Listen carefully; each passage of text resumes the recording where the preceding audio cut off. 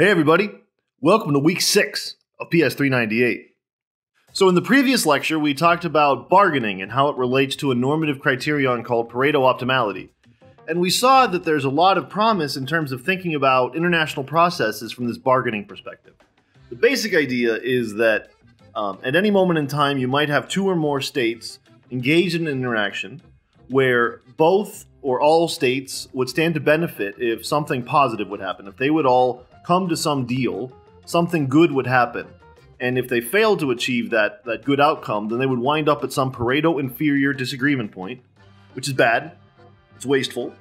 But the problem is, in bargaining situations, even though everybody has an incentive to make a deal, everybody wants to make a deal because disagreement is costly, because there are countervailing incentives at work, because what makes me better off makes you worse off and vice versa, it's difficult or potentially even sometimes impossible for us to achieve some bargain solution.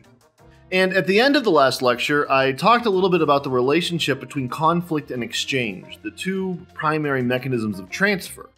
The way that we transfer resources with one another is sort of so foundational it's hard to think about, but when you see them clearly delineated in the way of conflict and the way of exchange, it's easy to see that there's something qualitatively different about different modes of transfer, even though they might look very similar prima facie. They have different DNA, they are different species, even though they perform the same function. Now, in international relations, we typically just focus on bargaining, and we're going to continue to do that throughout the class, and we'll also focus on game theoretic analysis, non-cooperative game theoretic analysis, where a lot of the time is spent, even if it isn't in a formal bargaining problem, there will be a bargainy flavor to things. There will be a conflicty flavor to things. And so consequently, you might come out of a class like this thinking that this was a class about nasty, bargainy, conflicty sort of things. And a lot of international relations has that flavor because international relations transpires under international anarchy. However, it appears to me, at least, that you won't be able to get everything you can out of this bargainy, game theory-ish, conflictual sort of setup. You won't really be able to see that vista fully unless you're able to think about how conflict looks relative to exchange. And that's why I'd like to spend a week on sort of textbook canonical exchange, which should give you some sense about the real differences between these two species of transfer, the conflict route and the exchange route. So today I want to talk about markets. Markets are not something that get discussed all that often in political science. That is very much the purview of economic theory. Oftentimes we see markets that emerge for sort of clandestine reasons that we think are interesting. But I want to talk about good old-fashioned cloth and wine neoclassical markets today. I think it'll be a lot of fun for us to just sort of spend a week on things that are positive. Another reason to study markets, at least for a week, is because so much of what we do in formal political science, game theoretic or otherwise mathematically theoretical political science, so much of that falls under the domain of political economy, which is a term that is so completely vague that it's hard to use anymore. But so much of it is about the marriage of politics and economics. And a lot of international relations is about the marriage of politics and economics, to the point where if I say to you international political economy, it's difficult to tell if I mean the use of economic methods to study the political problems of international relations, or political study of the economic processes of international relations. Do I mean the economics of the politics or the politics of the economics? Oh, geez, that's enough to make your head explode to begin the class, huh? It's hard to get these things right. It's hard to disentangle conflict and exchange. It's hard to make all of these things work under one set of physics. So today's lecture will be, it'll feel pretty brisk. It'll feel like we're moving pretty fast, and that's because we will be sort of jumping around an introductory micro textbook, basically, trying to get just everything you need and nothing you don't, en route to talking about what trade looks like in the simplest possible sense. How do two states use a pricing mechanism to exchange two different commodities with one another? And what are the ramifications of that process? That's all that I want to talk about today. Two states, two commodities, perfect competition, classic theory, and what happens. There's some important ramifications within international relations as well. So depending on where trends are at the moment, we're oftentimes concerned with the relationship between international trade and international conflict. So many people are of the opinion that trade causes peace, which is a difficult thing to think through for reasons that I'm happy to get into anytime. It's really difficult. If you got me started on that, it would probably take me about 6 hours to be done, or 6 years, who knows. But when we think about when we think about the relationship between trade and conflict, or trade and other sort of nastier aspects of international relations, it's important that we do so with a good grounding in what it is that we mean by trade when we say trade. Now, today's lecture is going to be very stylized and very simple and straightforward, and we'll see about that. And so it's not going to be a perfect fable in terms of international trade. However, it's a useful baseline. What I'll be showing you today, while not a very realistic model of international exchange, is a very useful baseline to compare reality against. One great thing about a fable is it gives you something to compare reality against. And sometimes you'll say to yourself, well, this fable seems off, and then when you dig into why the fable doesn't do a great job of pinning down a particular process, you learn from trying to break that. It's a lot of fun to start from somewhere beautiful and then say, how do I ruin it? Just as much it is to start from somewhere simple and then, like Arrow's theorem, come up with a very ruinous punchline. This is stuff that I find very interesting. I discovered this late in my graduate training. I had never taken an econ class or anything, and I still haven't really taken one. And so, this is stuff that I love quite a bit for odd autodidactic reasons. Some of this was stuff that really piqued my interest when I was at a formative time in graduate school. And so, I get excited about this maybe more than most international relations people would. But I think this is super cool, and I think it's very much a baseline to compare other theories against. I think that the neoclassical model of exchange is about as clean as it gets in terms of theoretical modeling in the social sciences, and it's a good thing to try to aspire to. So I'm really looking forward to showing some of this stuff to you today. So in the A block, I want to talk about the consumer's problem. The consumer's problem is relatively simple and straightforward. The basic idea is this. Suppose that you have some amount of resources that determine how wealthy you are. You have some amount of wealth based on your resources. And you observe the prices that are out there in the world. You go to Amazon and you see how much everything is. And you know how many resources you have, and you know how much everything costs. The question then is, what is your favorite bundle of goods that you could buy given the prices and given your wealth level? So you figure out how wealthy you are, and you figure out how expensive everything is, and conditional on those two things, you figure out where you would like to spend your resources. You might not spend a whole lot of money on something that's too expensive, even though you really like it, and you might spend a lot of money on something that you don't like that much if it's inexpensive enough for you to buy lots of it. The punchline of the consumer's problem is to derive what we're going to call demand functions that read in prevailing market prices and resource levels and spit out the desired goods that every state would like to have. So this is going to blend together a lot of different things. It's going to blend together resources, prices, preferences. We're going to see a lot of things come together in a relatively simple geometric setup. You'll be able to see a lot of things on the screen. But I think that you'll see that there's a lot of nuance just in this single purchasing decision, which is laughably far from how people actually make their purchases.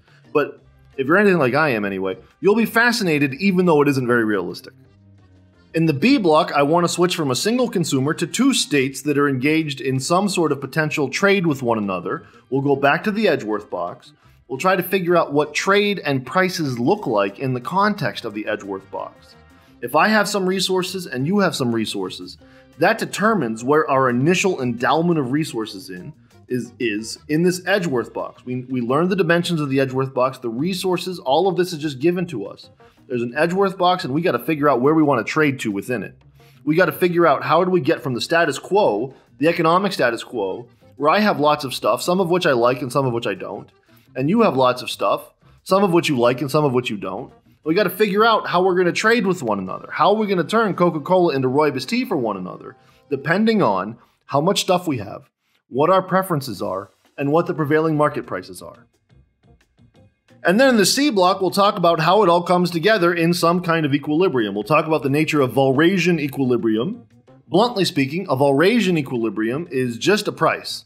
It's a price that clears the markets. It's the price at which I want to buy stuff from you and you want to buy stuff from me, and the amount that we want to buy and sell from one another all equals out.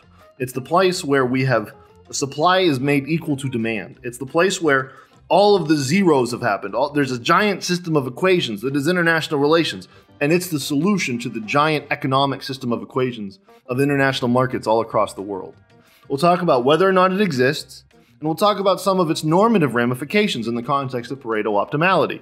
So this is really part 2 of a 2-part lecture on conflict, exchange, optimality, bargaining, and markets. Oh my goodness gracious, you are getting your money's worth from every angle right now, and you're like, actually, no, that isn't true. Your point's well taken. But I think that you'll see some really cool things happening. This allows you to answer provocative questions like, why are diamonds more expensive than water, even though you don't need diamonds to live? And you're like, actually, I need diamonds to live. This allows you to answer provocative questions like, who is wealthy and who is not? Who has much and who does not? Which states fare well in the international economy and which do not?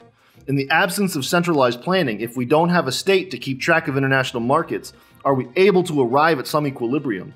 And if so, by what processes? And what are the outcomes of that? Oh my goodness gracious, it's all coming together in this very beautiful rectangle. And you'll see that inside the rectangle lives 2 triangles. And this rectangle with 2 triangles answers a whole lot of questions about how things go together in international relations. So I really can't wait to show this to you. Let's get started.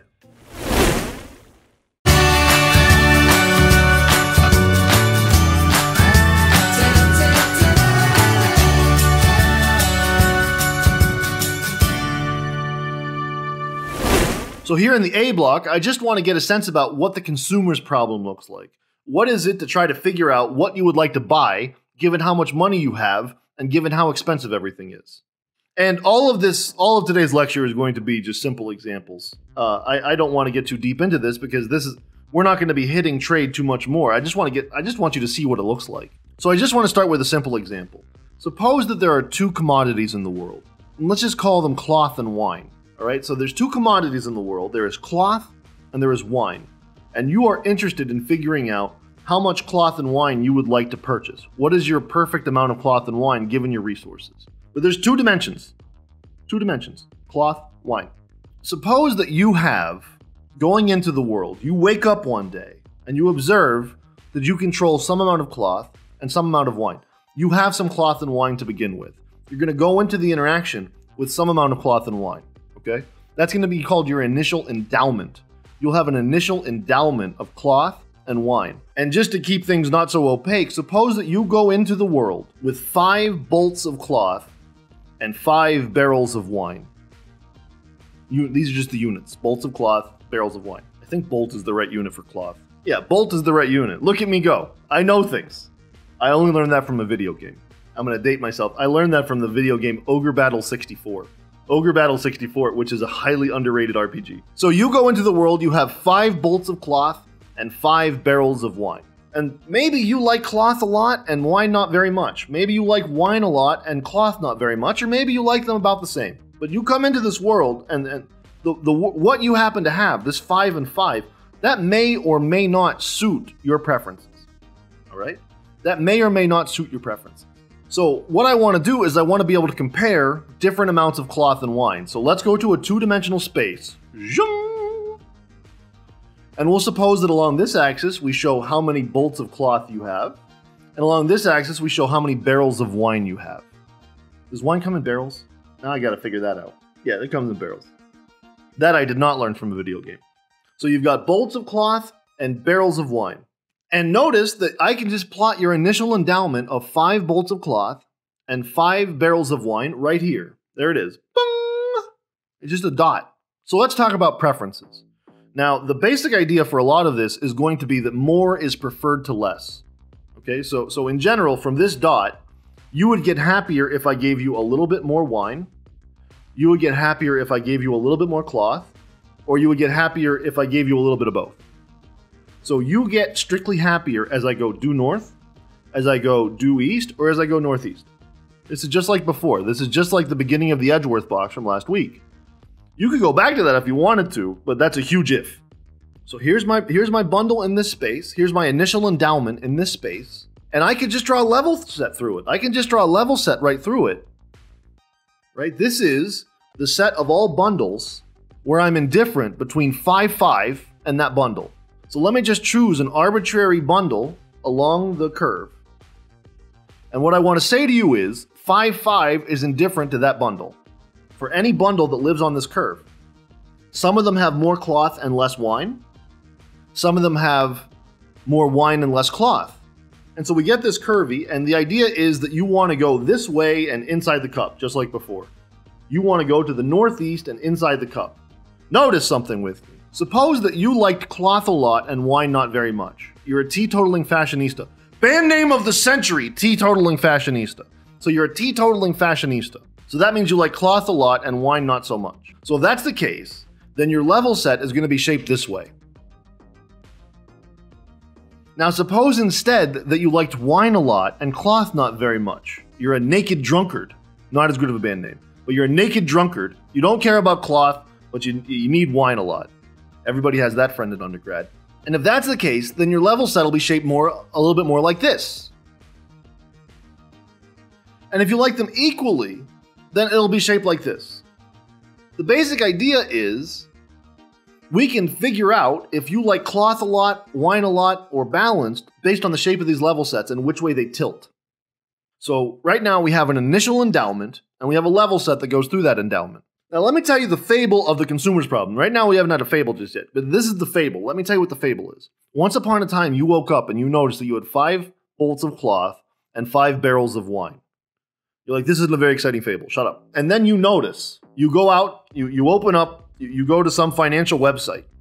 You go to some financial website and you go to the commodities markets. You go to the commodities markets. You open up the Wall Street Journal and you say, I'm going to read the commodities prices. Apparently you have to say this to yourself before you do this. You're like, I'm going to figure out what all the prices of the commodities are today. And suppose that you learned that 1 bolt of cloth was worth $1. And suppose that you learned that 1 barrel of wine was worth $1. They're both worth $1. So here's the idea. There's a price for all these goods. Every good has a price. And the idea is you wake up with your endowment, you sell your whole endowment. You say, you know what? I don't like this endowment. I'm going to cash in my chips. Maybe you want more wine and less cloth. Maybe you want more cloth and less wine. You cash in your chips. You sell your 5 bolts of cloth. You sell your 5 barrels of wine. You sell them at prevailing market prices, which you just learned on the Wall Street Journal, at the commodities market section. So you sell that. What are you now worth? How much money is in your pocket? You had 5 bolts of cloth, and you sold them at $1 per bolt of cloth. So the cloth got you $5. And you had 5 barrels of wine, each of which was worth $1.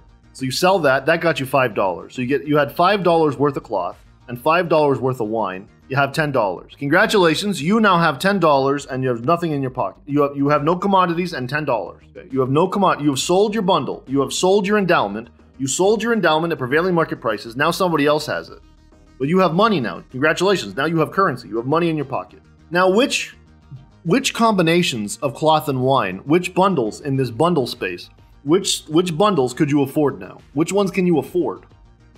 Which bundles can you afford with $10? We know you could afford 5.5. That's where you started. What if you spent all of your money on cloth? What if you spent all your money on cloth and none of your money on wine? Which is to say, what's the x-intercept of this? If you had $10 and you could buy cloth at $1 per bolt, you could buy 10. You could buy 10 bolts of cloth if you wanted to. You could have 0 barrels of wine and 10 bolts of cloth. You could be at 10-0. You could be at 5.5. You could be at 10-0. Okay. Similarly, if you put all $10 into wine and wine was selling for $1 a barrel, then you could buy 10 barrels of wine for $10. Boy, that would be nice, wouldn't it? So you could buy 10 barrels of wine. So whenever you have to do something like this for a problem set or something, what you do is get these 2 intercepts down. Figure out how much you could buy. How much you could buy if you spent all of your money on one commodity. And then it's just a line in between them. Oh geez, it's a triangle again! So this is the set of affordable bundles. This is the set of all bundles no more expensive than your initial endowment given the prices. This is your budget set, we call this. These are the things you can afford. You could afford 0-0, you could afford 0-10, you could afford 10-0, 5-5, or anywhere in between. You could afford anywhere in this triangle. These are all the bundles that you're allowed to buy. You can't go into debt. And I'm not going to allow you to have negative bundles. So there's a triangle. You can't go into debt. You can't like save for the future right now. All you can do is buy back some amount of cloth and wine. And the question is, which bundle would you buy if you could? Which bundle would you buy? And the answer is it depends on your preferences. So suppose that we were at 5.5, which we know lives right along this affordability frontier. Oh geez, there's frontiers everywhere. Even in your mind, my friend. So you're somewhere along this frontier. And let's say we're at 5.5. Let me draw the level set through that. Let me draw the level set through 5.5. Now notice something with me. Let's zoom in. Notice something with me. Here's an interesting question. Are there any bundles that I could afford that I prefer to my initial endowment of 5.5? Are there any bundles that I can afford, anything inside my affordability triangle, anything inside my budget set that I prefer? And if so, how would I know? Well, notice that because the line, you just follow that budget line, right? So there are elements of the budget line that are inside the cup. Those are things that cost $10. Everything along the line costs $10. But these things they cost $10, which is how much money I have, and they're better than 5.5. They're better than 5.5. So in other words, if I have this sort of intersection, just like last week, if there's this intersection, if there's a little bit of budget line that goes through the cup, then 5.5, that can't be my favorite bundle that's affordable. Because look, right here, there's a whole bunch of bundles that cost $10 and that I strictly prefer to 5.5. So in other words, I'm not going to buy back my original bundle unless I just happen to like cloth and wine equally. What would that look like? Well, that would mean, just like before, here it comes, that would mean that the level set just kissed the frontier of affordability. It would just go, it just kisses it. So when that happens, now look, anything that's strictly better than 5.5 is more expensive than 5.5. Right? So that's what we're looking for here. We're looking for situations where the only thing that's better than what you bought is more expensive than the money that you had. We're looking for bundles that are the best among your affordable bundles. That's pretty cool, right?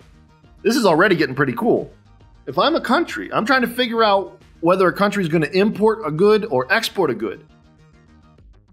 And we know how much stuff they have to begin with. Well, if they have more than what they would like to buy, then they're going to get less of it. They're going to export that. In very broad, simple brushstrokes. This is just to kind of get your orientation. And if they don't, if their initial endowment of a particular commodity is smaller than what they would buy, then they got to import it. The idea of perfect competition, the assumption of perfect competition, is simply that you can buy or sell as much of any good as you would like to at the prevailing market prices. So the prices are out there. You observe the prices and you make your choices. It's an implausible assumption a lot of time in international relations where you might be big enough that you don't have to take the prices as given. Maybe your purchases influence the prices. But right now we're assuming that away. We're saying there's a commodity that I would like more of, but I also can buy as much of it as I would like at the prevailing market prices without meaningfully changing the prices. So let's go back to our original version where 5.5 wasn't optimal. However, we'll be able to notice that there's somewhere along that sort of everything that costs $10, but it's strictly better, somewhere in that area is a point where a kiss will happen. There's a point where just that kissing happens, and that winds up being the demanded bundle. That ends up being the amount of cloth and wine that you, a state, would rather have, that is affordable conditional on your initial endowment, but which is better for you relative to your preferences than the other affordable bundles are, including your initial endowment. So you come into the world, you have an initial endowment of stuff. You see the prices of the stuff. You sell all your stuff. Then you say, what's the best thing that I could buy back with the money that I have in my pocket given those same prices? So the prices matter two times. They matter in terms of how wealthy you are. The prices determine how wealthy you are because that tells you what your stuff is worth. When you go to the pawn shop and sell your stuff, the prices of the relative things determine how much wealth you get out of that. And then The prices determine how much you want to buy of everything because it tells you how expensive everything is. So the prices matter twice. They determine your wealth and they determine what you'll want to buy in the end. Prices. Just prices. The price of things. And this is not in the abstract. I mean literally the price of things. The price of oil, the price of gas, the price of steel, the price of iron, the price of labor, the price of things. And I just want to show you how that mattered. Okay? So suppose that we were still at 5.5. Suppose we began with the same once upon a time. Once upon a time, you wake up and you say, oh, look, I have 5 bolts of cloth and 5 barrels of wine. And that's how you talk to yourself in the morning, apparently. However, now suppose that every barrel of wine costs $2, not $1. Well, if that's the case, then let's think about what your initial endowment is worth, because now that's changed. Now, you have 5 bolts of cloth, each of which is worth $1, so that's $5. And you've got 5 barrels of wine, each of which is worth $2. So now it's 5 plus 10. You have $15 in your pocket because the wine that you came into the world with is now more expensive. It gets you more at the pawn shop. So now you have $15. Let's think about what you could buy with that $15. So if you spent all $15 on cloth, you'd be able to go 15 units to the right. Right? So now you could buy the bundle 15-0. You could have 15 bolts of cloth and 0 barrels of wine. Basically, at that point in time, what you did was you converted 5 barrels of wine into 10 bolts of cloth. Right? That's what you did. You just traded with yourself. A lot of the introductory examples in this sort of theory are called Robinson Crusoe economies, where it's one person who is trading with themselves, trying to figure out, I don't know, how much time to spend working versus how much time to spend resting. So Robinson Crusoe economies are actually kind of fun. It's a fun fable. That's as fable as it gets. Imagine a person on a desert island saying, "How do I act like Homo economicus?" So you could turn 5.5 if you wanted to into 15-0. You could also turn it into 0.7.5. You could spend all $15 on wine. However, you wouldn't be able to buy, because wine costs $2 a barrel, that $15 would buy you 7.5 barrels. So notice now that we have shifted the triangle of affordability. We have changed the budget set. The prices change what you can afford. What things cost determine what you can afford and what you have is worth. The prices matter twice. They influence how wealthy you are. We went from $10 to $15.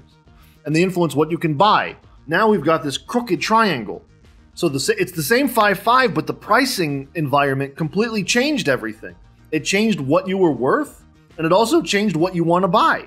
So now consider your preferences. Let's draw that same level set through. And once again, unless it just so happens that 5.5 is the kiss point, unless that just so happens to be the case, you're going to want to buy something other than your initial endowment. But wine is expensive. Right? So maybe your preferred bundle ends up being an intermediate amount of wine and not very much cloth at all because of how much we flattened this triangle. Right? That's the trade-off that you are navigating right now. You are navigating the trade-off of expense. You are trying to figure out if one more sip of wine, given its price, makes you just as happy as one more, whatever the experience that we have with cloth is, one more day of fresh clothes. You have to figure that out. The whole point of this, the whole point of the consumer's problem is figuring out how consumers navigate the trade-offs that the pricing mechanism creates. Given their preferences, and given how wealthy they are, conditional on that pricing mechanism. All sorts of things are happening together, like it's all reinforcing itself more than you realize at first blush. So I want to think about this as a function. I want to think about something that reads in all of the relevant information for a decision problem and spits out the bundle that you want to buy. That's hard. That's really hard, right? Because it seems to me that the relevant exogenous information, the relevant data for my decision about how much to buy, the relevant data is twofold. It depends on my initial resources. It depends on where I am in this space. It depends on my endowment. It depends on how much cloth and wine I wake up with. But that isn't enough. I also have to know how expensive everything is, so I need the prices. So in other words, the relevant information for my decision is a set of 2 numbers, how much cloth I have and how much wine I have, and a set of 2 more numbers, how expensive is cloth and how expensive is wine. So I need 4 data points to know what to do in this theory. In this fable, I'm about to turn 4 data points into 2 data points, which is how much cloth I ultimately buy and how much wine I ultimately buy. And that's all a demand function is. A demand function is just a device that reads in initial resources, initial endowments, and the prices, and it spits out what you would buy. You are a walking demand function, right? You walk around and you have resources available to you. Usually you've already converted to currency. Most of us think about our resources in terms of currency. So you have some amount of money in your pocket, okay? You're a walking demand function. There's some amount of money in your pocket, and if you were at the world's greatest marketplace that had everything that was available for sale, you would buy something with that money, right? So you would convert your resources and the prices into a purchase. And that's all the consumer's problem is. The idea here is states have initial resources, but they might not be the perfect resources given the prices and given their preferences. How do we turn what we have into what we want? If I change the prices, I change the triangle. If I change the resources, I change the triangle. And then where my preferences happen to kiss that edge of the triangle, it's always going to be the edge of the triangle because I always want more. I'm gonna spend all my resources in this theory. That's called Walras's law. I'm not going to buy some intermediate amount in this theory because I don't really care about tomorrow in this theory. In this theory, I just care about maximizing my cloth and wine happiness right now. So I'm not going to buy anything inside because I can always find something to the northeast that's better. So I'm going to buy something along the frontier. But where I am on the frontier is going to depend on the prices, my preferences, my initial endowment. So all sorts of things are combining and you're like, yes, I've noticed. I'm very confused right now. Just stop. It's okay if you're confused. It's very okay if you're confused. I'm asking a lot of you right now. I'm asking you to keep track of many things. I'm asking you to keep track of how many resources are initially available. I'm asking you to keep track of the pricing environment. I'm asking you to keep track of the state's preferences over the commodities. All of this with 2 commodities. How many commodities are there in the world? Oh my goodness gracious. Just think about that for a second. How would we differentiate the commodities? Well, some of it is just there's different kinds of things, right? So right now I'm drinking oolong tea because I'm very fancy. Oh, that's good. Now think about all the different kinds of oolong tea. There's so many different kinds of oolong tea. There's probably, if I go to the tea website that I shop from, there's probably 20 kinds of oolong tea. And how many different kinds of tea are there? There's probably 10 or 15 different main varieties of tea. So just there alone, I've got maybe, 150, 300 kinds of tea. And that's just different kinds of tea.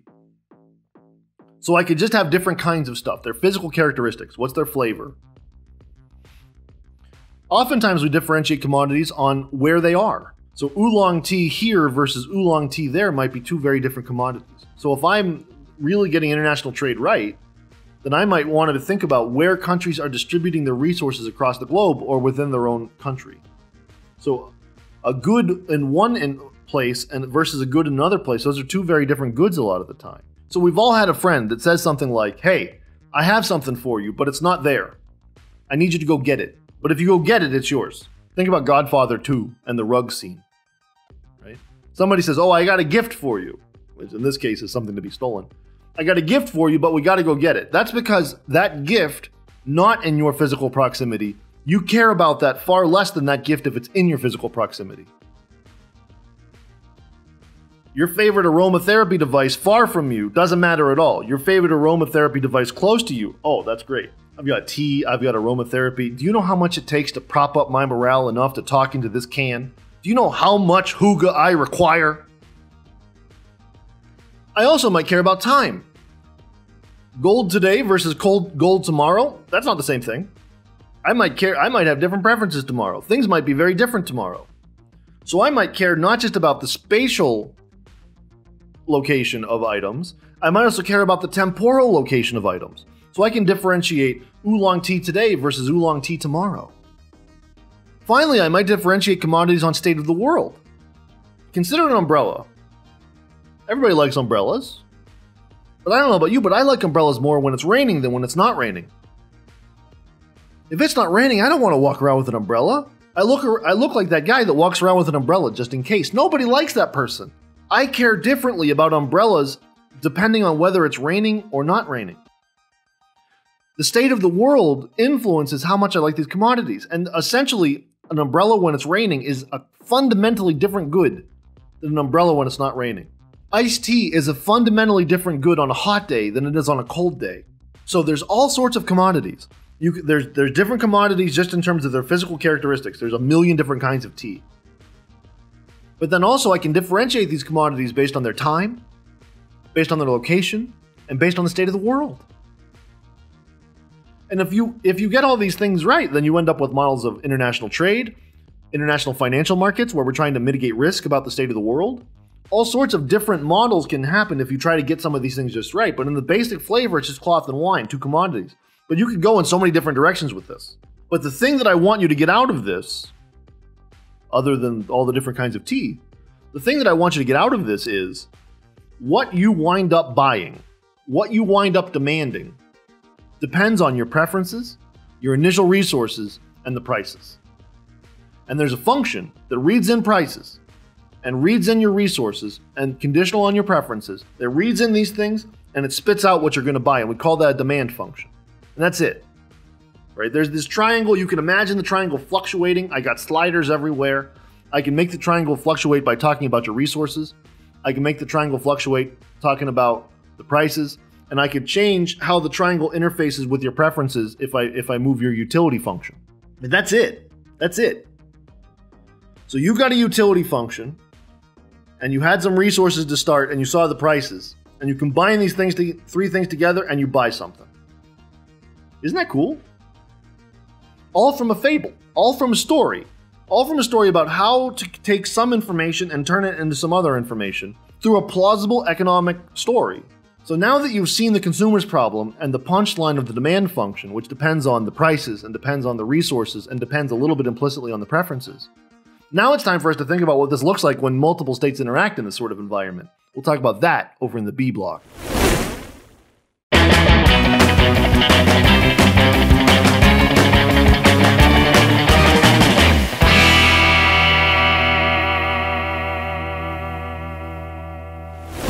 So here in the B block, it's just a matter of taking what we just talked about and putting it in the Edgeworth box. Again, I want to do this mostly by way of example. So suppose that we have two countries, call them England and Portugal. I'm not trying to be Eurocentric here. So cloth, wine, England, Portugal, this is all from the example given by David Ricardo when he was first talking about comparative advantage. So this is sort of the beginning of a lot of international trade theory, which goes back to David Ricardo's work on comparative advantages. And the example that he worked through was cloth and wine with England and Portugal. Suppose that England enters into the interaction with the following endowment: 7 bolts of cloth and 1 barrel of wine. I've never had English wine, and I don't want to. I'm assuming there's not I don't think there's a vibrant wine industry going on over in England. So 7-1, the initial endowment for England is 7 bolts of cloth, 1 barrel of wine. And suppose that Portugal had 3 bolts of cloth and 4 barrels of wine. Well, I'm assuming it's port wine. So 7 for England and 1 for England, and then 3 for Portugal and 4 for Portugal. Well, let me ask you a quick question to see how you're thinking so far. Which of them is wealthier? Which of them is richer? England has 7 cloths and 1 wine, and Portugal has 3 cloths and 4 wines. Which is richer? You can pause the video if you need to. It was a trick question. It depends on the prices. If cloth is very expensive, then England is richer. And if wine is very expensive, then Portugal is richer. It's going to depend. So that's an initial endowment for 2 states. I can put that into an Edgeworth box. So let's get back to that Edgeworth box. So remember, an Edgeworth box is just a rectangle that is however many bolts of cloth wide that we have, the total amount of bolts of cloth wide, and the total amount of barrels of wine tall. And you'll notice that I've very cleverly chosen these numbers. Maybe clever is a strong word. So that there are, in fact, 10 total bolts of cloth, 7 for England and 3 for Portugal, and 5 total barrels of wine, 1 for England and 4 for Portugal. Where's the endowment in this box? Well, remember that this is England's origin, and this is Portugal's origin. So the idea here is that England's cloth goes this way, and Portugal's cloth goes this way, and England's wine goes this way, and Portugal's wine goes this way. Okay?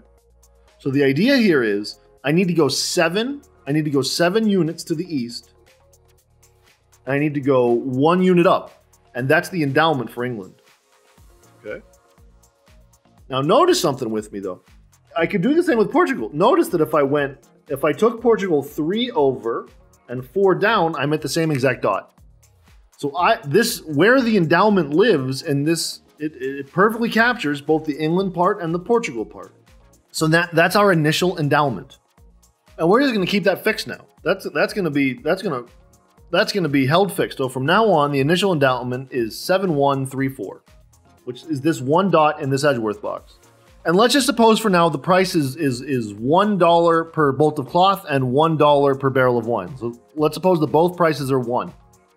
And let's draw which bundles the two states can afford. If they sold their endowments, suppose the states both sell their endowments, they observe that they have this initial endowment, they observe the prices of 1 and 1, and they sell their stuff. They sell their stuff. So England sells her 7 bolts of cloth and gets $7, and her 1 barrel of wine and gets $1 and winds up with $8. Portugal, on the other hand, sells her 3 bolts of cloth and gets $3, and her 4 barrels of wine and gets $4 and winds up with $7. So what does that do? Well, let's just draw the consumer's problem from England's perspective in here, and then we'll see if it works for Portugal too. So if I draw all of the affordable bundles for England that don't require creating any new cloth or any new wine. So there's 10 cloth and there's 5 wine, and that's it. So if England spent all $8 on cloth, then she would wind up at 80, which is right here. It's 1 to the east of where she was before. So she'd wind up at 80. And if she spent all $8 on wine, she'd wind up sort of too far high in the box. And so I'm just going to draw the line as it would be, but it's going to get cut off by the top of the box because there's only 5 barrels of wine total in this example. So I wind up with this line. There's 80, which is pretty intuitive. And then there's a line that would have gone all the way up to 0.8, but I got cut off because there's only 5 barrels of wine. So in other words, England, the winiest bundle that England could purchase is 3 bolts of cloth and all 5 barrels of wine. So she could go anywhere between 80, the 7.1 that she started off with, all the way up to 3.5. So this is England's affordability frontier right now. England's budget set is everything southwest of this frontier, right? And again, if I change the prices, all I would do is change this angle. Now consider Portugal. Let's see if this all lines up if we think about this from Portugal's standpoint. So Portugal right now is worth $7. If she spent all $7 on cloth, she would end up at 7.0 from her perspective. 7.0 from her perspective is all the way right back at that .35 that we had before from England. So that ends up being the same exact corner. That ends up being the same exact spot for if Portugal spends all of her money on cloth, that takes us to the same exact part of the box as where England was spending the maximum amount on wine. Conversely, if Portugal spent all $7 on wine, well, she could only buy up to 5 bottles, so then she'd wind up with 2 bolts of cloth as well. Next thing you know, we're down at the same exact point that was 8.0 from England's perspective, is 5.2 from Portugal's perspective. And so you'll see that this line, this frontier line, this affordability line, sorry, I'm going the exact wrong way. So this affordability line works for both states. So I can take the initial endowment and put a line right through it depending on the prices, and that works just as well for England or for Portugal. That price determines the line. It turns out that the slope of this affordability line is just that it's perpendicular to the prices, right? So it ends up being the negative ratio of the prices. So here this line has a slope of -1 because the price of cloth is 1, the price of wine is 1.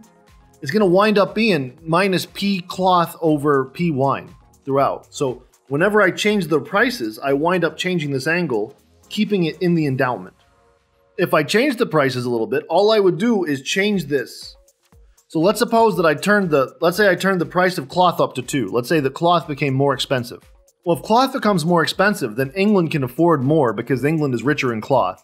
Similarly, if wine becomes more expensive, then Portugal becomes richer because they are richer, and you can imagine sort of things starting to favor Portugal more. Right? So in this 2x2 example, in this Edgeworth box, you can just use your intuitions about which country gets richer as the prices begin to favor their respective commodity. You can just sort of change these budget sets, these things that they could afford, and by changing the prices. Right? So the prices determine which side is the England side and which side is the Portugal side in terms of these budget sets. Okay? So this is really just that consumers problem example from the A block. It's just that it happened once for England and it happened once for Portugal. You really do just take it once, flip it, but this is just two versions of the A block, one from here and one from here, where the prices sort of tell you which problem is which problem. That's pretty cool, right? I wish I had more hands. So you can interpret any bundle along this line. Any bundle along this line is a potential trade at the prevailing market prices. We can go from the endowment anywhere else. So for example, consider the bundle 5-3, where England has 5 bolts of cloth and 3 barrels of wine, and where Portugal has 5 bolts of cloth and 2 bottles of wine. We can just move along the line to some other bundle. Now, what happened to get there? What did we have to do to get there? To get there, England gave up 2 bolts of cloth. She went from 7 bolts of cloth to 5 bolts of cloth. And Portugal got those 2. She went from 3 to 5. Right? So we just exchanged two bolts of cloth. England got poorer by 2 bolts of cloth, and Portugal got richer by 2 bolts of cloth. And because the prevailing market prices are the same for the two things, you can figure out for yourself, and you can also observe in the context of the box, that England got richer by 2 barrels of wine, and Portugal got poorer by 2 barrels of wine. They just traded cloth for wine, 1-to-1, because they had the same price. So in other words, trade is something that happens along this line. Trade takes us from the initial endowment to somewhere else on this line of affordability for the two states, given the prices. The prices tell us which trades are available to us. That's pretty cool. International trade is just living along this line. Who exports and who imports is just where does the endowment compare to some other bundle on this line. Whatever the final part of trade is, whatever the outcome of trade is, you can just think about it as somewhere else in this box, and you can figure out who imported and who exported. Now, we haven't really talked about what the outcome is going to be just yet, so I want to remind you about what Pareto optimality looks like in this box. So let's take our initial endowment, which you'll remember is 7 cloth and 1 wine for England, and 3 cloth and 4 wine for Portugal. Let's draw in some level sets. Let's draw England's level set through the endowment, which goes shoom. And let's draw Portugal's level set through the endowment, which goes shoom. We wind up with this lens most of the time. So there's all these opportunities for win-win. There are all sorts of bundles that the two states prefer to the initial endowment. So it seems as if this is an opportunity for a win-win. There's all sorts of different bundles. There's different allocations of resources that the two states prefer to the initial endowment. So generally speaking, the initial endowment is highly unlikely to be Pareto efficient, Pareto optimal. And because of that, the first sort of graphical thing I want to talk about here is just this lens of win-win that emerges. All sorts of different allocations that both states prefer. However, both states preferring it is going to be insufficient because we're also going to require that both states feel as if what they purchased was optimal given the prices, which is to say, we're going to talk about demand functions. Let me show you what the end goal of our quest is. We want to find some bundle that is affordable for both states and therefore living along the line, sort of the price line. We want to find a bundle that along the price line where England would have bought that bundle given her wealth and given the prices, and Portugal would have bought that bundle given her wealth and given the prices. We need it to be the case that both states, given the prices, demand the amount that lives in the Edgeworth box. So suppose the prices were 1-1, and so we were just going through it just like in our introductory example. An interesting question is, at 1-1, given that price, given the price $1 for cloth and $1 for wine, and given the subsequent triangle that we get, the truncated triangle that we get for England, which bundle would they demand? And which bundle would Portugal demand? And are they the same bundle in the Edgeworth box? In other words, I want to try to find a place where the total demand, conditional on prices, is equal to the total supply. Does there exist a price line?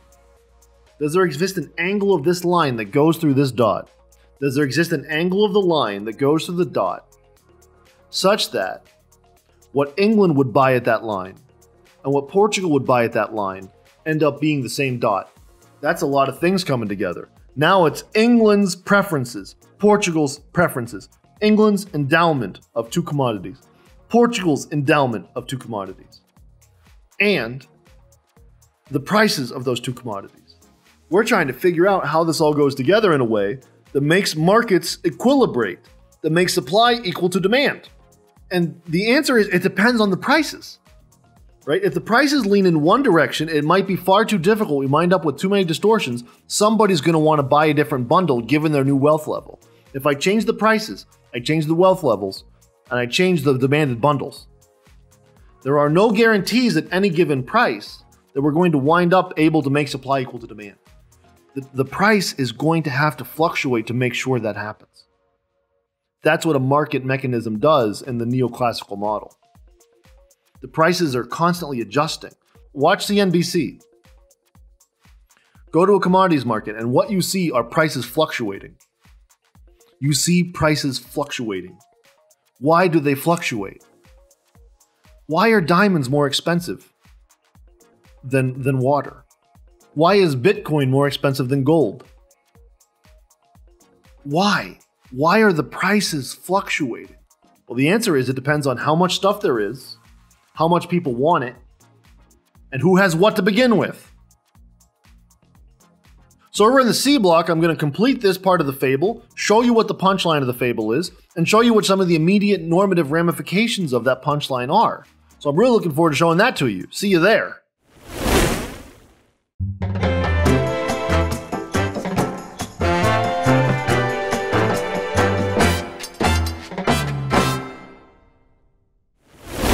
So here in the C block, I want to talk about Walrasian equilibrium, which is just which prices make it all come together. So we've set up a lot. We've set up an initial endowment. We've set up preferences for the two states. We've set up how the states demand things. We've said, okay, a state comes in with an initial endowment, and they have their preferences. And then they observe the prices, and they sell all their stuff at the prices, and then they buy back their favorite bundle at those same prices, right? And we found out in the Edgeworth box that we can visualize the influence of prices on both states at the same time.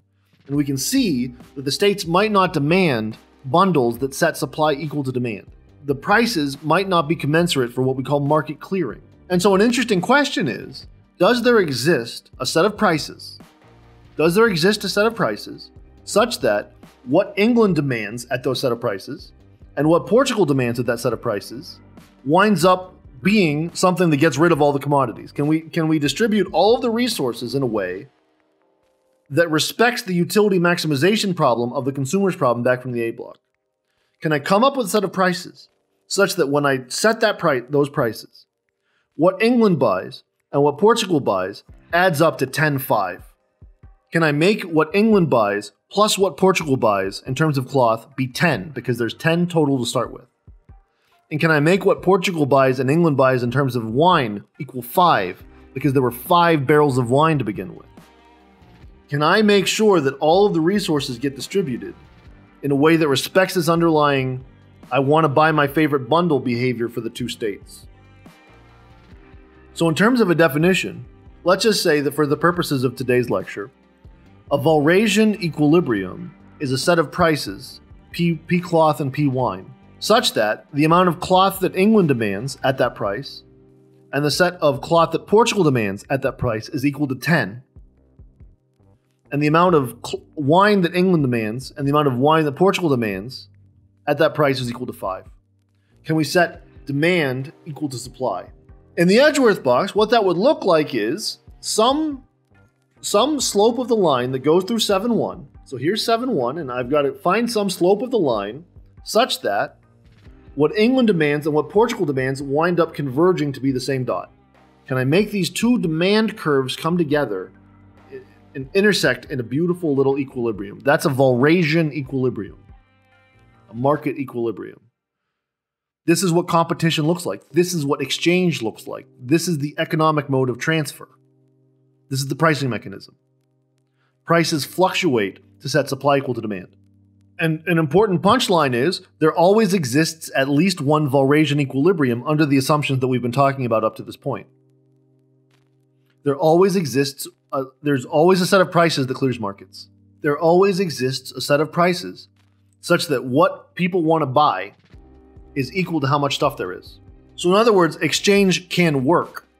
That's all that we've established so far, is that this doesn't just fall into chaos. This doesn't just collapse. There exists a set of prices that make the market work. That was a big deal. That was so proving that existed won some Nobel Prizes. And the initial proof that a Walrasian equilibrium existed was explicitly in the model of international trade. International trade has been one of the most important areas for developing this generally more important class of market models.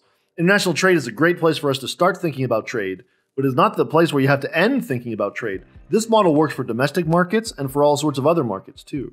Actually, there were two competing sets of scholars that were trying to prove that this pricing equilibrium existed.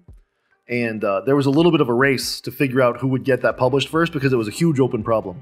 Actually, there's a little bit of somewhat nefarious behavior on the side of one set of scholars. And so they submitted the papers with the proof twice, separately at almost the same time. And then the editor of the journal had to figure out who deserved to go first and who deserved to go second. All sorts of weird things that happen in the academy. There are full books written on the race to prove what I just showed you. Like thick books. Not on the equilibrium itself, but on the history of what it took to prove it. And all the sort of nasty behavior between the professors that were trying to figure that out. So we know that a Walrasian equilibrium exists. Let's talk about what it looks like. So let's begin from our initial endowment. And think, I can have prices that I can go I can go super duper duper steep, in which case wine is very expensive compared to cloth. Or I can go super duper duper shallow, in which case cloth is very expensive relative to wine. And anywhere in between. And think about it. So at any one of these lines, there's what England would buy and what Portugal would buy, and they might not be the same place. And what winds up happening is somewhere as I fluctuate, somewhere as I, the god of this world, fluctuate these prices, there's at least one price that I could choose, at least one relative price of cloth and wine. There's at least one such that zing, the two dots coincide. And when the two dots coincide, the market has cleared. And this price is the equilibrium price. Notice that the dot that we're talking about here, the dot that they both buy, that's in the win-win lens. This dot is generally strictly preferred by both states to the initial endowment. So we wind up with, we learn the price, and then we can see how much exporting and importing is required to get from our initial endowment to the new final distribution of resources, where the prices have fluctuated to tell us where we're going to wind up. Therefore, the prices have fluctuated to tell us who is wealthy and who is not, and whose commodities are good commodities, wealth-inducing, and whose are not. Who is wealthy depends. It is endogenous. Wealth is inside the system, not outside the system. Wealth emerges in response to other factors. If I walked up to you and said, I'm very wealthy because I have all this water, you'd be like, well, that's great that you have water and you'll never go thirsty. That's pretty cool, but it's not worth anything. Why isn't it worth anything? Because the price of water is low. Why is the price of water low? Because market's cleared. We'll talk about this a little bit more in a second, but what I'm trying to say to you is wealth is inside the system. Provocatively, so too is power. Wealth is the residue of exchange, and power is the residue of conflict. And they both emerge in response to other factors depending on which mechanism of transfer we're operating under. Who is wealthy depends. Who is powerful depends.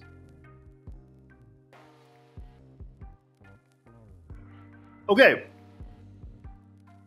so I want to finish up by talking about the two welfare theorems of neoclassical economics. So I want to talk about the welfare ramifications, the normative ramifications of this trading outcome.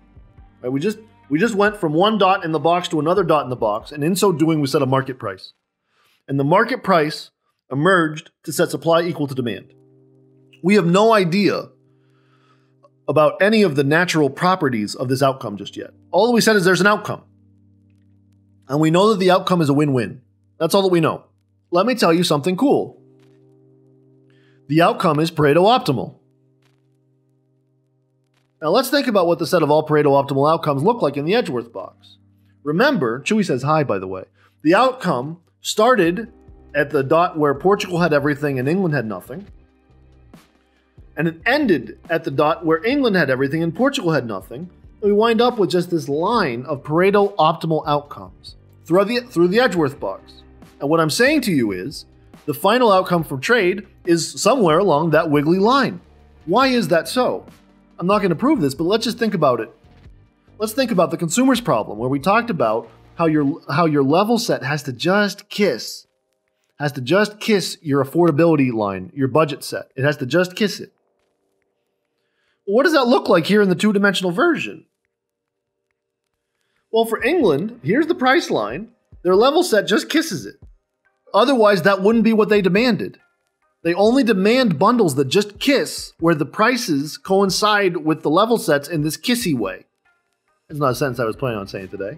And likewise for Portugal, their level set just kisses. And so we wind up with these level sets that just kiss, which is exactly what we talked about last week about Pareto optimality. So trade takes us to a Pareto optimal outcome. That's the first fundamental theorem of welfare economics. The first fundamental theorem of welfare economics states that the outcome of any Walrasian equilibrium is Pareto optimal.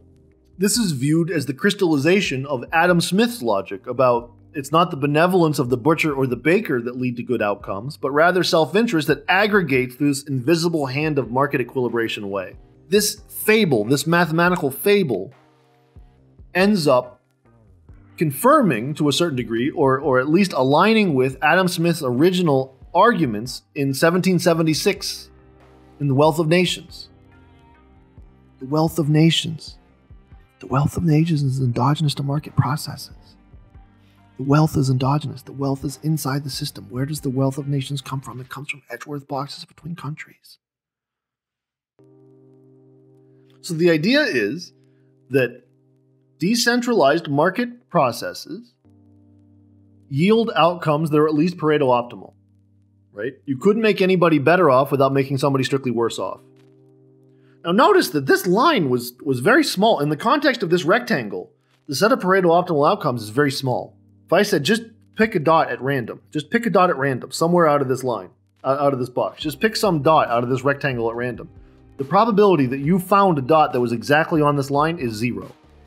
There's an infinite number of these things, but they're very rare. They're very rare in the context of this overall thing. It's sort of like a sheet of paper in space, except it's a line in a rectangle. An interesting question is, how is our three-dimensional space small in the set of four-dimensional space? Oh. So it's pretty interesting. It's interesting that trade happens to find something that occurs with probability 0.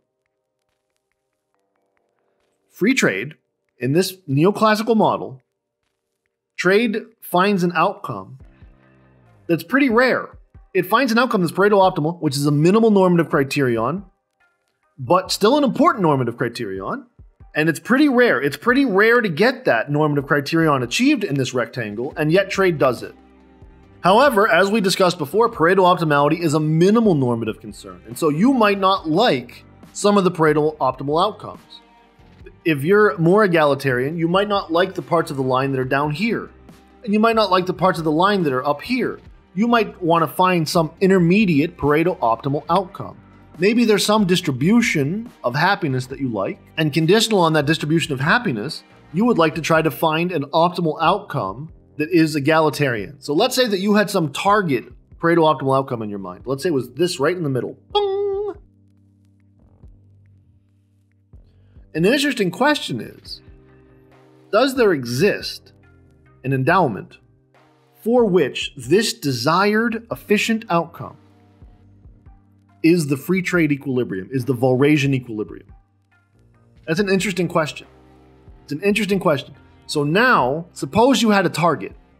You have a target in mind. You're an international institution. And you're like, you know what? We're going to try to find optimal outcomes, but we also want to try to improve the distribution of resources across the globe. We want to reduce poverty or something. We want to reduce poverty, and so we need to make sure that all states have some amount of resources to get them over the poverty line or some such. The Millennium Development Goals. We want to make sure that every country has enough stuff. But we don't want to give up the optimality. So here's a target Pareto optimal outcome that achieves some balance of resources that is desirable per our international institution. Can I get that to be the free trade outcome? That's a tough question, which is to say, can I take right now, this desired outcome is not a Walrasian equilibrium for our initial endowment. Our initial endowment won't get us to where you're asking us to go. Congratulations on being an international institution. So as of right now, the desired outcome is not the actual outcome. The actual Walrasian equilibrium for our actual endowment right now is not egalitarian enough for your needs. So the question is, can I just move the endowment? Is there a way for me to move the endowment? Can I make transfers? Can I write checks? Can I be Robin Hood? Can I take from the rich one and give to the poor one in a way that after we've made that transfer, then markets happen and then we wind up with the desired outcome? Can we take the endowment, do some Robin Hood, lump sum transfers, wind up at a new modified endowment, same amount of stuff before everything? I'm just going to give some of my stuff to you, or you're going to give some of your stuff to me. Can we modify the endowment through lump sum transfers? Right now, all I have to do, if I'm England, all I have to do is give a little bit to Portugal. I don't need a third party. All I have to do is write you a check. Can I write you a check? Wind up at a new endowment, and then after we trade, prices equilibrate supply and demand in a way that generates the desired outcome. And the answer is yes. So under the assumptions that we've been talking about, for any Pareto optimal allocation of resources, there exists a set of lump sum transfers from the endowment such that after the lump sum transfer, the new Walrasian equilibrium is the desired outcome. That's the second fundamental theorem of welfare economics. It tells you that for any desired optimal outcome, there's a way to get there that involves lump sum transfers and then market transfers.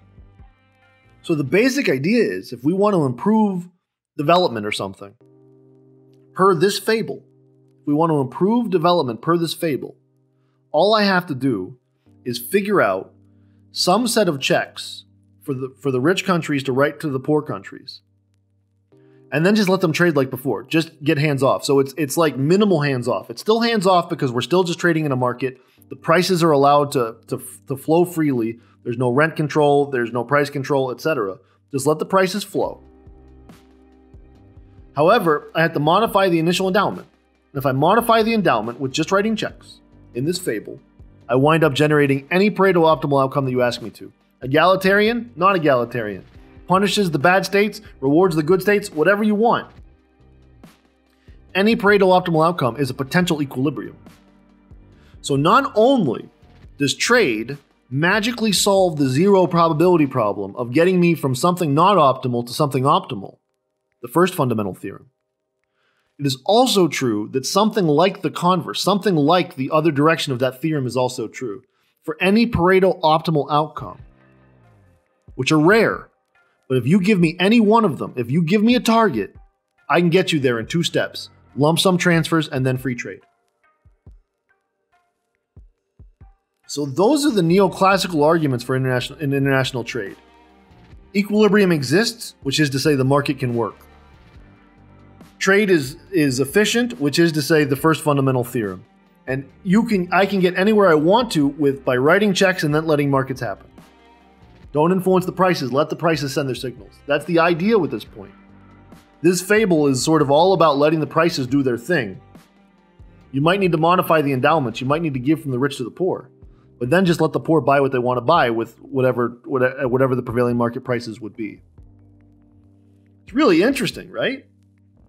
Now, there's a lot of assumptions made along the way, right? And you can imagine that relaxing any one of those assumptions kind of spoils some of these results, but it's interesting that one can write down an intuitive starting point fable that generates outcomes like these.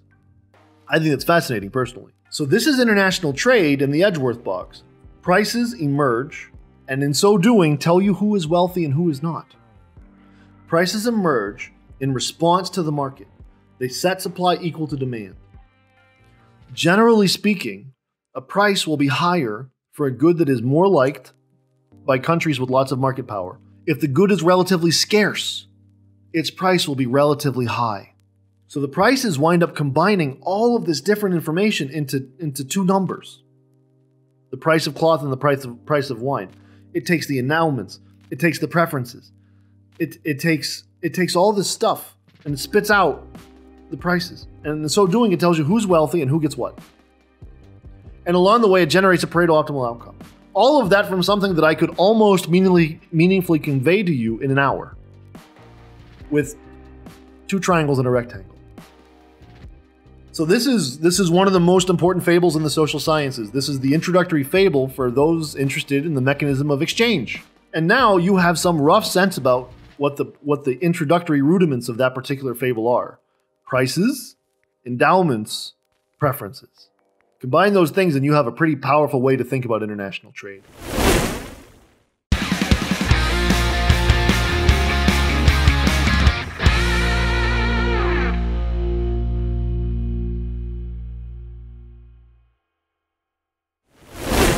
So what do we talk about today? Well, we talked about exchange. We talked about sort of the canonical model of exchange, which is a market model. In that model, there are two competing actors with two commodities that they're interested in trying to get more of. They want more stuff, but they are constrained by how many resources they have and by what the value of those resources is. And we learned that despite the complexity of international trade, despite the fact that there's all sorts of commodities and all sorts of states, and all of these things are happening, all sorts of tiny little things, there's no way that I could tell you how much the average consumer in India cares about whiteboard markers. However, the price of whiteboard markers is in some infinitesimal sense dependent on what representative consumers in countries all across the globe feel about things as mundane as whiteboard markers, or microphones, or oolong tea, or lighting, or iPads. These prices end up amalgamating massive amounts of information that there's no way that any one state or any one consumer would be able to keep track of it all. But you don't have to. When you walk into the mini mart and the Diet Coke says $1, that dollar encapsulates all sorts of different things.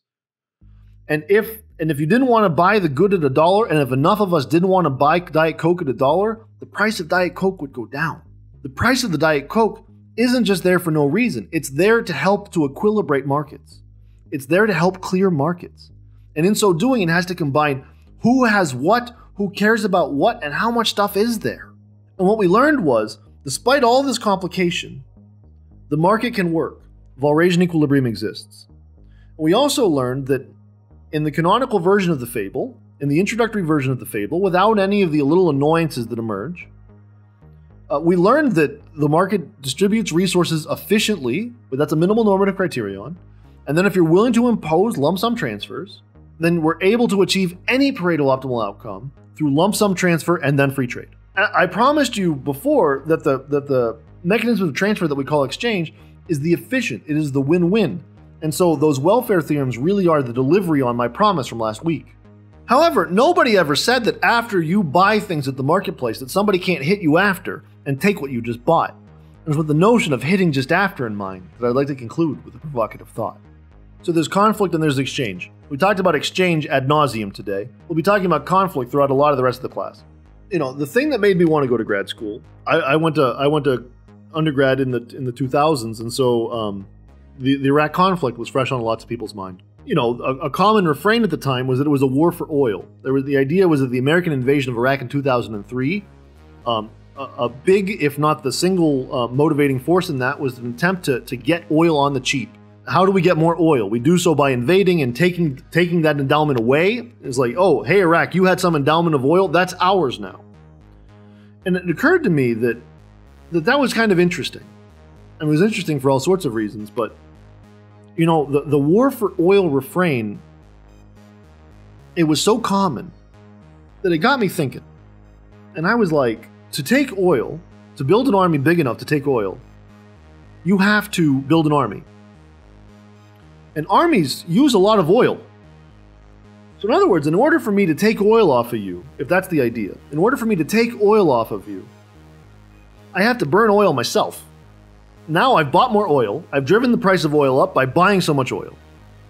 Right? I've made the demand for oil go up. I've made the supply of oil go down. There's less oil in the world because of how much oil is in my tanks.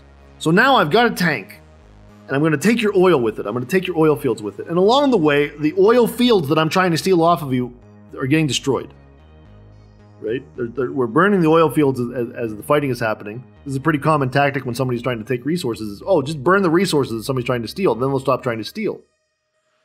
So in order for me to take oil from you, I have to take oil off the market to put it into my tanks. And then as I'm stealing from you, a lot of the oil is getting wasted. That seems awfully inefficient to me. Why wouldn't I just buy the oil off of you? Well, the answer is because it's too expensive. Well, then I'm thinking to myself, well, what, do the prices depend on how much I'm fighting with you then?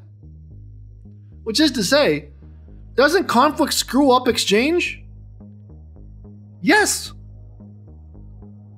So this perfect little pristine exchange model that I showed you today, if we changed cloth and wine to oil and anything else, if we changed England and Portugal to the United States and Iraq, then this war for oil story becomes very difficult to think through. Because I'm having to take oil off the market to make me strong enough to take oil off of you. I should have just traded for it. Why was the price of oil so artificially high? And the answer is because the price of oil is something that does not emerge competitively.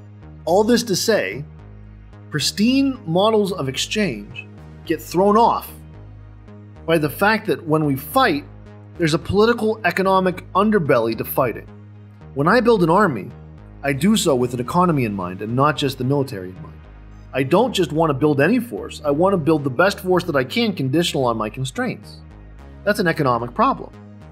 And then once I have the army, I got to figure out where to send it. That's also an economic problem. And I had to do all of this thinking about the things that I'm foregoing by not just buying the thing that I'm trying to take. That's also an economic problem. So in other words, conflict is economics and economics is conflict. Just the disentangling that I tried to talk about at the end of last lecture and that we work so hard to keep fighting out of today's Edgeworth boxes, that's naive probably. And the same works in reverse. Why would I want to fight you to take something if it was so cheap that I could just buy it and not even care? If I don't care about building, if I don't want to build an army, then I won't build an army. I'll just buy stuff off of you. So in other words, the things that motivate me to fight depend on exchange. And the act of fighting depends on exchange. So conflict informs exchange, and exchange informs conflict. For all of the disentangling, they are solutions to the same underlying problem of I want more stuff, and I gotta figure out the best way to get it. And it might involve selling all my stuff and then buying back at market prices. Or it might involve investing some of my stuff into an army and then stealing with it, even though that's highly inefficient. And so we see that once it winds up happening is this combination of the two sets of physics, where on the one hand, I'm doing something competitive, I'm responding to prices, I'm making my decisions about what kind of army to build and what kind of bundles to buy. I'm doing all of that informed by the market mechanism, because if things were cheap, I wouldn't fight. It takes a certain amount of expense to make me interested in wanting to invest in an army. But once I'm doing that, then I'm influencing the pricing mechanism because I'm taking stuff off the market and I'm stealing stuff instead of buying it. Suddenly, the things that influence prices are a lot less important to me. But I don't do this all the way. I'm always a little bit trading, and I'm always a little bit fighting. I'm always a little bit conflict, and I'm always a little bit exchange. I'm always a little bit politics, and I'm always a little bit economics. I'm always everything all the time. Which is to say, if we view international relations as a strategic puzzle, we have to take both modes of transfer into account. It is insufficient to study war without thinking about markets. It is insufficient to study markets without thinking about war. IPE and conflict are the same thing. Now, I didn't know any of this, and I still don't. But this was all just on my mind because of this puzzle of, why would you fight a war for oil? Why wouldn't you just buy the oil? Oh, it's too expensive. Well, why is it so expensive? Why wouldn't they lower the price so that people wouldn't want to fight them? There's this giant chicken and egg problem at work, not in terms of which variables influence which other variables, but in terms of which processes involve which other processes. An interesting question then is, what is the unifying thing? Right? And actually, one cool way to think about it is based on Star Wars. So one of my great academic heroes was an economist named Jack Hirschleifer, who spent the first 3/4 of his career studying market models like what we talked about today and where prices come from, classic economic theory. And then at the end decided, hey, none of this involves fighting, and fighting is economics too. And so he wrote a series of articles which wound up being part of a compendium called The Dark Side of the Force. Right? So there's a good side of the force and a bad side of the force, in the sense that one is efficient and one is inefficient. One is win-win and one is zero-sum, but they're the same force. And the force is competition. The force is getting more stuff. The force is making your way to maximize your utility in some way, given all of the available strategic availabilities, given all of your procedural possibilities, given all of your opportunities to buy and all of your opportunities to fight. It's all just one force. This is something that I'm very passionate about because it seems to me that people always want to look at one slice of the force. They always want to look at one little piece of the force. They want to study Edgeworth boxes, or they want to study the bargaining model of war, but they never want to study both at the same time. What the pie is worth is endogenous. What the fighting is worth is endogenous. What the spoils of war are worth is endogenous. These things all are inside of the system, and what's outside is what the states want, what states have, and where the states are headed. When you zoom out and look at the entire globe from a sufficiently high vantage point, you can't help but notice that all of the trillions of interactions that are going on at any moment in time are unified by a single force. And it's hard to see that force. It's hard to see that force without taking certain slices of it. The force is so big that if you don't want to go all the way up to the moon to look down on the globe, if you don't want to have to work that hard, if you don't want to have to go that high, if you don't want to have to get a bird's eye view so you can see everything happening at once in one harmonious way, if you don't want to go that high, then you have no choice but to try to look at a slice of the force. If you don't go up high enough, you can only see little pieces of the force, and then we piece those pieces together. And that has basically been how a lot of international relations study has proceeded. But the market mechanism that I showed you today, where the prices that emerge depend both on how resources are distributed and which resources are scarce and which states want which resources, what we learned from all of that is that the prices that emerge in the subsequent distribution are so much more than just the sum of the parts. And so all of the slivers of the force that we see, the economic slivers, or the fighting slivers, or the organizational slivers, all these little slivers of the force that we see, trying to piece the force together from those slivers alone is insufficient because the whole of the force is more than the sum of the slivers. Now, none of this is to say that we shouldn't zoom in. None of this is to say that we shouldn't take slivers. We should. And whenever you read a piece of history or a scholarly paper or something, try to see it on its own terms. Look at it and understand it intrinsically. Look at it full, zoomed in, close up. But understand also that whatever lessons you learn from that must be contextualized in the context of a much larger force, a much larger system, where the whole is much more than the sum of those parts. In a sense, the model that I showed you today is an archetype. it is an exemplar of a social scientific model in that it allows the whole to be more than the sum of the parts. It allows the prices to be more than just what individual states want, or the scarcity of resources, or whatever. It allows for systemic response to state-level behavior. But even it falls short because it doesn't acknowledge the conflictual aspects of the force. The world is so big that we have no choice but to take slivers of it. But we also have to be humble about what we're going to do with those slivers once we have them. Thanks for watching.